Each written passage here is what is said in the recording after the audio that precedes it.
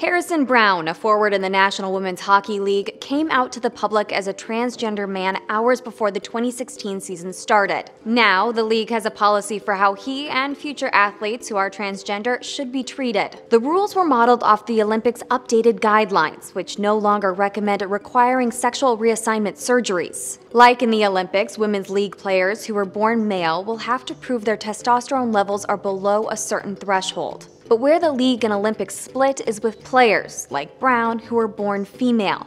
The Olympics recommends females who transition to being male should compete in the male categories. In the National Women's Hockey League, if you're declared female at birth, you can still play, as long as you don't undergo testosterone hormone therapy. Brown told the New York Times he isn't considering testosterone therapy until after his hockey career is over.